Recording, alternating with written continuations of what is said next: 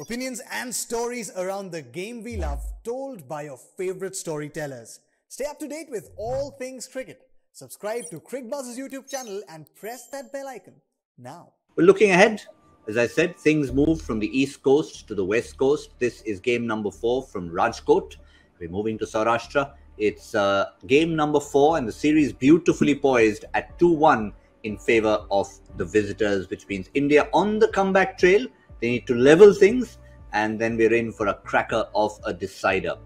So let's start with Team India, Zaheer. Once you've got back to a winning position, remember after losing 2 on the trot, they kept faith. Now that a couple of those areas, a couple of those personnel who you were thinking, could they be maybe rested, benched? They've come up with the goods. So are we pretty much saying this is your 11 barring injury? I think so. I think unless there is a forced change, they will not take that route now. If at all that route had to be taken, it was for this game. You know, if you showed that faith, that trust in your playing 11 and backed them, and you've got the desired result, then you wouldn't want to change that unless the conditions are really drastically different in favor of seam. But you already have, like, you know, both the teams, if you look at it, you know, they have option of using 16 overs of seam bowling and 8 overs of spin potentially. So both the teams are poised that way. So I don't think, even if the wicket is favoring a little bit of seam, they would want to continue with the same 11. Hardik has not bowled today, you know, so that option is up your sleeve, which can be used if the wicket is going to favor the seam bowling. You still have 16 of seam available to you.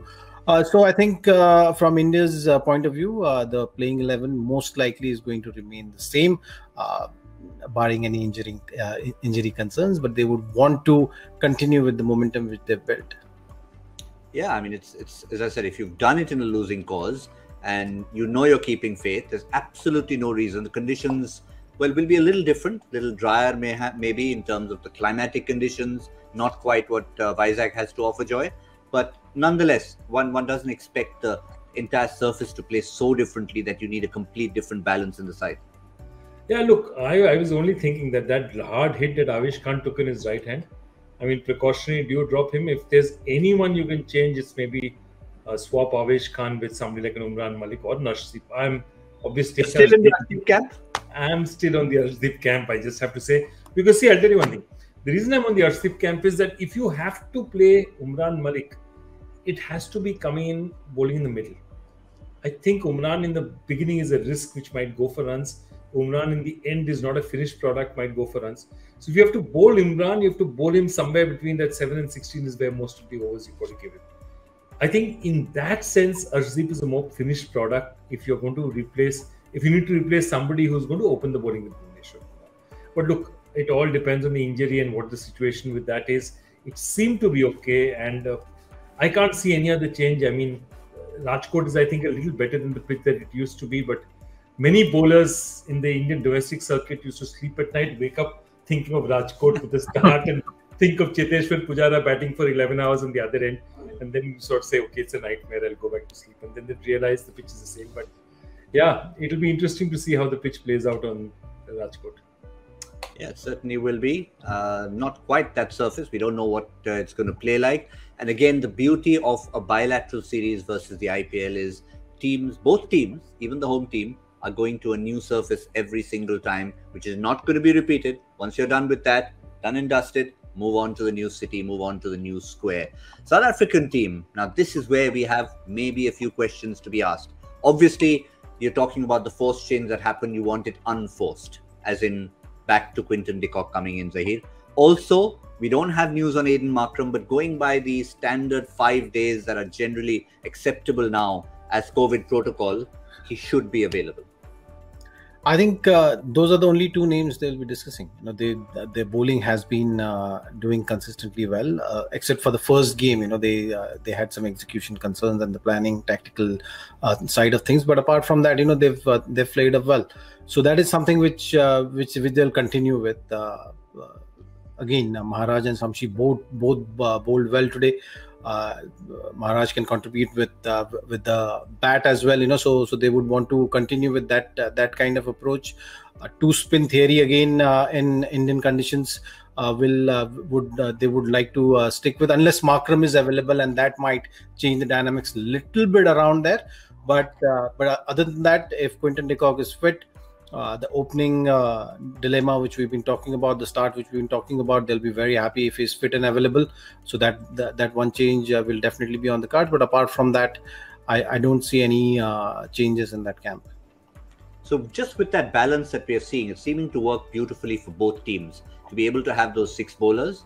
So if, as Zaheer said, Markram is available and you want to use him with minimum of 2 and a maximum of maybe 4 overs, then are you thinking Markram comes in, one of the 2 spinners gets sacrificed, and an Ngidi or a Marco Jansen comes in? I wouldn't mind that. To be honest, that's the only, I also look at that option, that if Markram comes in and gives you some overs of spin, get in somebody else. Ngidi, especially Jansen. And I actually favor Jansen because he's just a little bit different. Left-arm bowler, gives you a different angle. He's much taller than Parnell, so he gives you a very different kind of left-arm attack. And I think they see him as a long-term prospect. They see him as somebody who's going to play for South Africa for a very long time. So, yeah, I'd be inclined to look at that as well. So we've had a turn-up for events right here on Cricbuzz Live. The left-arm seamer in the house has gone for Umran Malik versus Arshdeep Singh. Joy has opted for the left-arm seamer in Jansen. Zaheer, are you in the Ngidi camp then if they had to take one of the fast bowlers? So I think who will you replace him with? That's the question. If I feel that the bowling around the South African team, they will not really look to tinker with, but they will debate hard about adding another batter for sure. That's something which I strongly feel. Just looking at the over dependence on 2 or 3 names in the middle order, and middle order bailing the top order out or not. If 1 or 2 key batters get out, like Rassie van der Dussen or David Miller, imagine the confidence boost, the morale boost the opposition is going to have.